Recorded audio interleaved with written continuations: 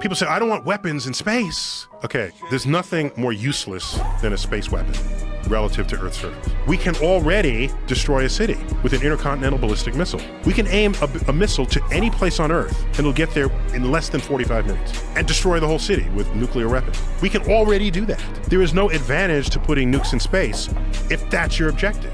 Not only that, suppose there's a rogue satellite and it's messing with you. It's beaming energy particles at you and you want to take it out. How are you going to take it out? You're going to destroy it? Oh, now you break it into 1 million pieces. Now each piece is moving 18,000 miles an hour and puts your own satellites at risk.